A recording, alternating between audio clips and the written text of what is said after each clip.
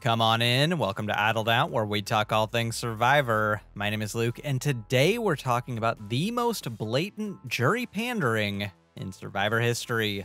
Jury pandering comes in many forms, but I would define it as an action with the express goal of gaining one or more players' jury votes. And whether they admit to it or not, every Survivor player does it. Perhaps it comes in the form of playing an overly diplomatic game. Or maybe it's giving someone a heads up that they're going home next. Maybe it's refusing to vote for someone even when you know they're going home. Or perhaps it's just good old-fashioned butt kissing. Whatever form it takes, courtroom lawyers wish they could so blatantly butter up jurors. So today, I thought it would be fun to look at some of the most blatant jury pandering in Survivor history, both successful and unsuccessful, from final tribal answers that earned players' votes to rice negotiations that definitely didn't. So put your long-lost hat on, give up your spa reward, and join hands with your prayer warriors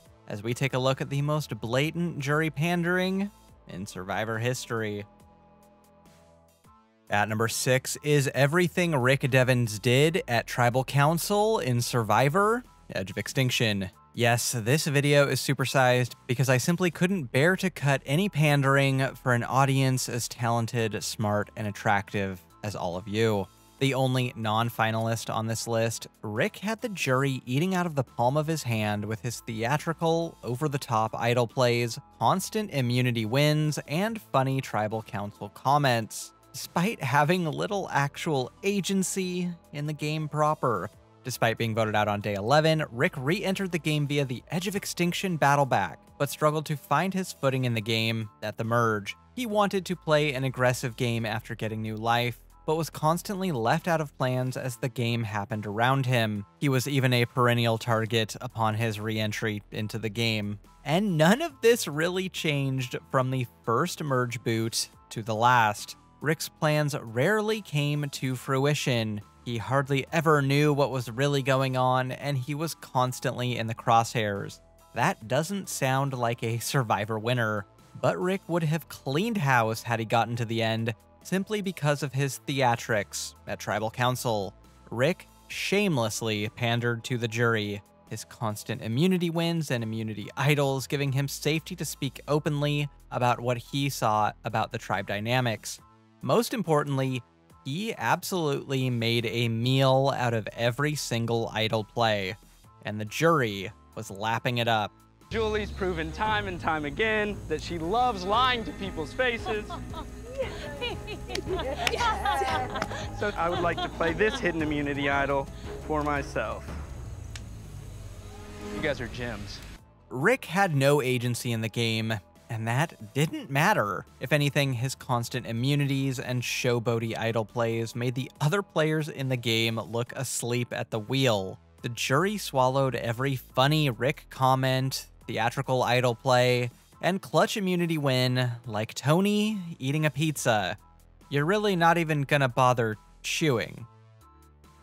At number 5 is Todd's final tribal answer to Jean Robert in Survivor China. Todd was an expert at telling each member of the jury exactly what they wanted to hear and exactly how they wanted to hear it. But his answer to Jean Robert is a Hall of Famer when it comes to flattery. In China, Jean Robert considered himself a master strategist, the kingpin of the game, a bad boy, if you will, and not at all a bellend, as his last name would imply. At Final 9, Jean Robert begins putting in motion what he thinks will be the move of the game, a blindside on James. He loops in Todd on his plan, but unfortunately for Jean Robert, his logic in bringing Todd in on this plan is as blurry as his pubes. Todd is upset that Jean Robert has evolved from snoring walrus to thinking human, so he blindsides Jean Robert out of the game and saves James for another day. Fast forward to Final Tribal, and Jean Robert asks Todd why he voted him out when the optimal play for their alliance would have been to take out James. When you had approached me about blindsiding James, I was like, oh no, he's catching up. So who then becomes the biggest threat to me? You. What do I have to do? Turn it around on you, who is an extremely great strategic player in your daily life. I had to get rid of my biggest strategic threat, who is you. There's a kernel of truth to what Todd is saying. Jean-Robert had no social capital, but his read on the game was good, and that was threatening to Todd. But where Todd excelled was knowing that Jean-Robert didn't want an apology like Amanda gave him, or pushback like Courtney gave him. He wanted his ego stroked. And so Todd stroked harder than Spencer in the Cambodian rain. At number 4 is Yule giving Jonathan his hat back in Survivor, Cook Islands. Penner betrayed an impressive amount of people in the game, most of them twice, so it's no surprise that his time was running short by the final 7. At this point, Yule, Penner's only friend and ally in the game, decided to cut him loose. Penner's hat had significant sentimental value to him, so on his way out the door, he asked for his hat back. And I'd like my hat back at some point. Probably with little expectation that he'd ever see it again. You know, normally I'd be in favor of a fedora just disappearing forever, but Penner's just about the only guy to ever pull this look off. Ever the diplomat, Yule decides to bring Penner's hat back to him at the next tribal, putting the hat on Jonathan's seat on the jury bench. It's a small, kind gesture, but this made huge waves with the Cook Islands cast.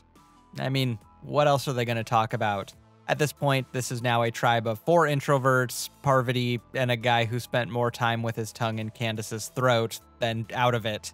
Becky, Parvati, Adam, and even Jeff all call this out at Tribal for the pandering that it is, and Yule even admits that it serves a dual purpose, both in trying to smooth over any bad blood between him and Jonathan, but also doing a kind thing for a friend. When it comes to winners, Yule was one of the most shameless jury panderers of all time, and this is one of many examples of Yule's constant jury management, something which Candace even heroically calls him out on at Final Tribal, though he disputes the word shameless. He pandered, but he had shame. We've just looked at several players whose jury pandering worked for them. Now let's look at the other side of the coin. At number 3 is Albert's constant compliments during Final Tribal in Survivor, South Pacific. I know he's from Florida, but Albert is like if Sash was from the West Coast. By Final Tribal, Albert had a reputation for being a bit of a sleazy, transparently diplomatic, used car salesman type who was always scrounging for Final Tribal votes like a raccoon in trash. He gave up his reward in episode 12 to Cochran, knowing Cochran was going home that night. He gave Dawn and Whitney false hope in the game that he might work with them. A charitable interpretation of his demeanor would be that he was just too nice for his own good. But personally, I think that he was, yeah, a nice guy, but also hustling for jury votes left, right, and center. In the game, Albert was endlessly complimentary to the other players, and he continues that streak to the bitter end at Final Tribal.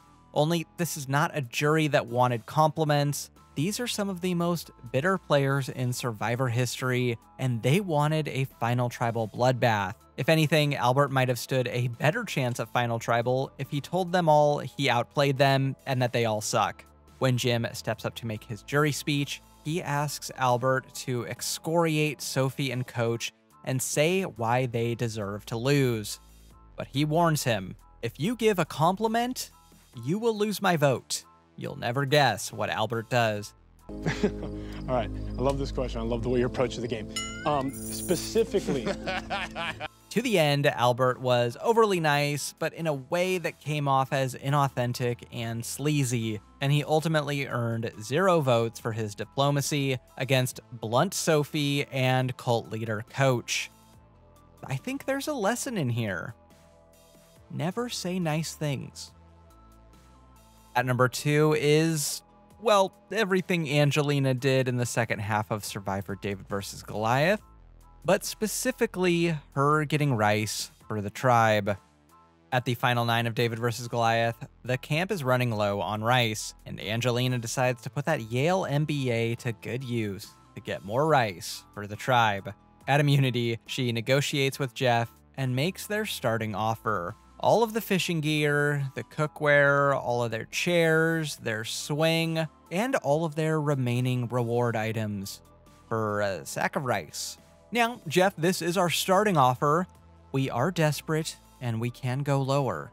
You gotta wonder what is going on in the negotiations classes at Yale's MBA program.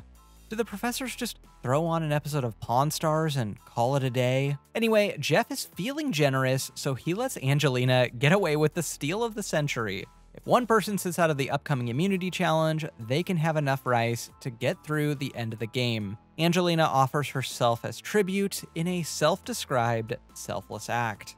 I know. You probably forgot this even happened. She never brought it up again. I hate to pull this card, but when I got the rice for the tribe, you won immunity. I got rice for the entire tribe yesterday by not playing immunity. You know, I was able to secure rice for the last 11 days. So I don't want to make a big deal out of it. Overall, I think Angelina's game was similar to players like Yule and Wendell's in that every interaction she had in the game was calculated to get votes. The only difference is that they were good at it and she just wasn't. Nevertheless, in a game full of shameless moves made to garner jury votes, Angelina getting rice for the tribe stands so tall amongst the rest, you'd need a 50-foot ladder to get up there. At number 1 is Chris's final tribal council speech in Survivor Vanuatu. In the Hall of Jury Panderers, there is everyone else, and then there is Chris. Chris was a legendary BS artist who had this uncanny ability to tell everyone exactly what they wanted to hear and have them eat it out of the palm of his hand. And that is what he did in Survivor Vanuatu's final tribal council. You could put the entirety of his final tribal here, but it's his final speech where he goes down the line apologizing to each member of the jury. That's gotta be number 1 for me. Down the line, he speaks directly to each member of the jury and tells each of them exactly what they want to hear from him, no matter how contradictory it may be to the thing he just said before. Chad and Sarge, we're best friends in the game. I don't care how you vote. He knew how they'd vote. Amy and Leanne, I outfoxed you and you lost specifically because Twyla betrayed you. Eliza, I'm so sorry I gleefully screwed you over. I hope one day I can be as smart and as talented and as popular on TikTok as you. Julie, you're like my little sister. We'll be friends forever. I'm so sorry I betrayed you. Our relationship matters more in this game than anything else. And also, here's your hat back. And Scout, fuck you. You're voting Twyla. Anyway, this whole thing is legendary. Chris did not mean a word he said, and what makes it even better is that this follows an incredibly sincere speech from Twyla, where she's on the verge of tears for what she's done in this game in the pursuit of money.